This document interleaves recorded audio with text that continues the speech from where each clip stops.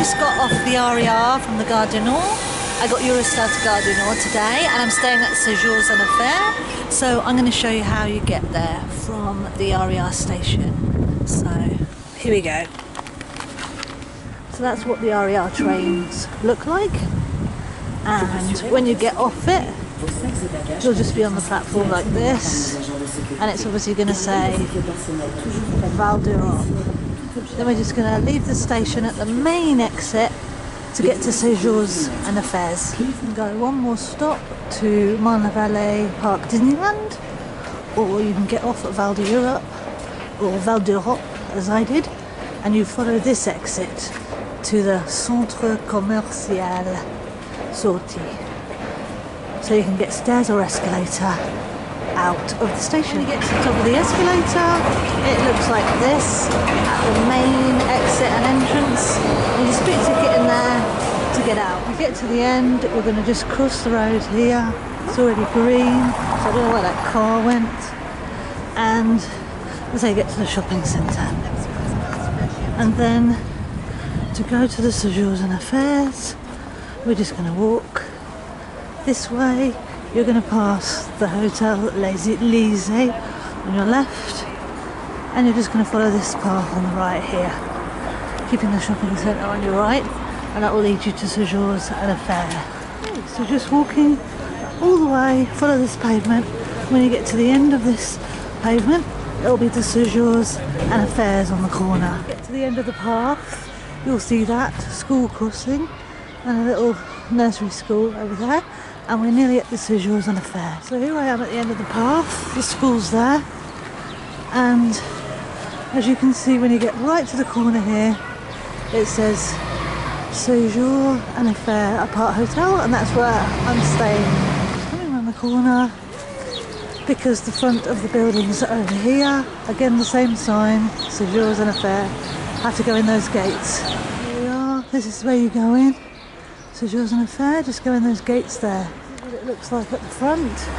You go get this metal fence, and if you want to check in automatically, because the check-in's not manned, that's the machine you do it in, but it's open. Sur la correction. So I'm coming to this door here, I'm going to check in. As you can see, this is a good neighbour hotel for Disneyland Paris. So I'm just coming in. This is the reception. Okay, so I'm on the ground floor. I got room 20. So I'm going to go through here and find my room. The corridor is like this. And this looks like 20. So I'll just dump my bags and I'll give you a room tour. Okay, so let's do the room tour before I mess this place up. Entry type phone, temperature control, and just shutting my door. And as I come in, I've got a door off to the bathroom that way. This way I've got a little cabinet with a kettle and a coffee machine and something or other in here, just a cupboard. This is my tiny little kitchen. I've got a sink, I've got a cupboard, whoops, sorry about that slam. I've got a fridge with a little freezer compartment. I've got a hob, washing up kit. I've got a microwave, standard microwave, and then I'm pretty sure this is just pots and pans in the cupboard and some plates and cups, things like that. And then as I leave the kitchen, this is the bedroom. It's got a separate door. The bedroom's got a lovely big, looks like a king-size bed. This is a studio flat, so it sleeps up to 2 people. Got a TV. Like I said, a really big bed. It's quite warm in here. I actually think that radiator's on. Might have to switch that off because it's not cold. My view out of these windows, I'm actually on the ground floor, is I think the high school opposite me and the road. So, picture over the bed. I've got a table and chairs I can eat at. A welcome pack with some milk, tea and coffee, some water. And then I've got a little wardrobe here. The wardrobe's just got some shelving there and a safe. On the other side, the wardrobe's just got some hanging space and some shelves. So coming back down my little hallway, we'll have a look at the bathroom. Oh, some hooks there for hanging your coats. This is my little bathroom. Got the loo. I've got a sink with vanity. There I am. Oh, so hot in here. I've got some toiletries, soap, towels in here, spare loo rolls. That's about it. And then I have a shower but not a bath. I knew that because I've stayed here before. So a sort of a power shower, another radiator in here, a little shelf. That's the bathroom. So this room cost me £63 I think per night. No, £60 a night. I paid £120 for 2 nights. I'm going to be staying here Friday night and Saturday night. So that's the room tour. I'm going to get unpacked and then I'm going to head to Disney. Time for the parks. So I'm checking out of the Sejours and Affaires. It's about 8 o'clock Sunday morning, and in this hotel there isn't always a manned reception. Sometimes you have to use the machine outside.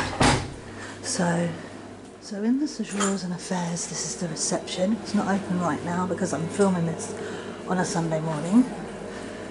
This will tell you the usual check-ins from 3, check-outs from 12, or you use the machine. In the reception area, they've got a sofa, a mirror, hello to me, a vending machine, get a few snacks, and a drinks machine. That's pretty much the reception area. Lifts to the other room, doors to the other room, and then in here they serve breakfast. Weekdays 7 to 9, Saturday and Sunday 8 to 10, and that's a little look in the dining room, but I can't go in there because I haven't booked breakfast. But if you do, that's what breakfast's like.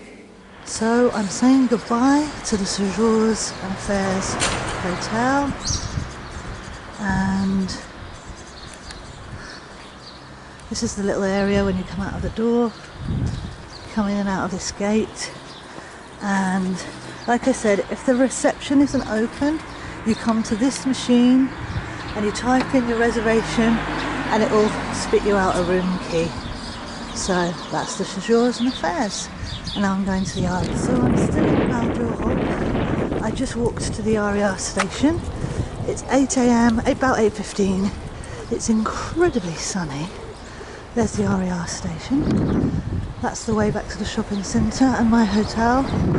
At least when you stay in Val D'Europe, you feel like you've seen a bit of actual France, as opposed to the Disney bubble. So I'm just going to go and get my train to the park.